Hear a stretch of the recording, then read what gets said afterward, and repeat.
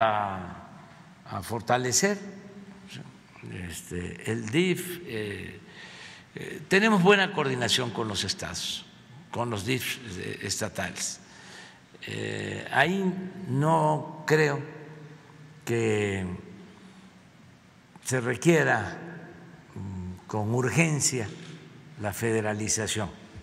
Además, tenemos que ser muy realistas. Faltan muchas cosas, porque la verdad era mucho el atraso, se abandonó el gobierno y no solo eso, se destruyó el gobierno. Me refiero al gobierno para servir al pueblo, el gobierno como comité al servicio de los saqueadores funcionó muy bien, pero el gobierno para servir al pueblo se destruyó. Entonces, vamos a federalizar los sistemas de salud, en eso sí.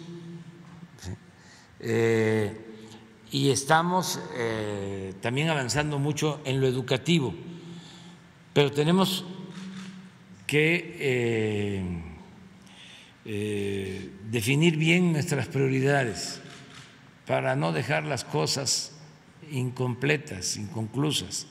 Entonces ya vendrán otros que van a seguir llevando a cabo cambios en lo administrativo.